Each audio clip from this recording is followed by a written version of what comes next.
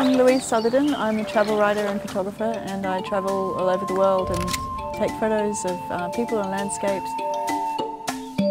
I really like how small and lightweight the NX10 is. It's more professional than a compact, and it's lighter and still professional, so you don't have to take your SLR in places where you might not be able to take a bigger camera.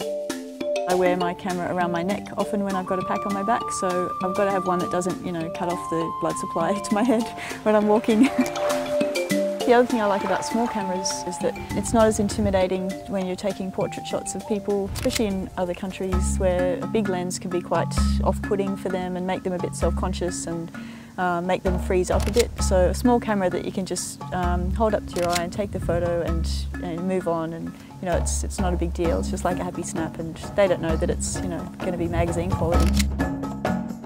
The thing I love about the NX10 is it's the perfect camera that serves two purposes. So instead of, I usually have to take my compact camera and a bigger SLR, but instead of doing that, I can now have just one camera that serves both those purposes.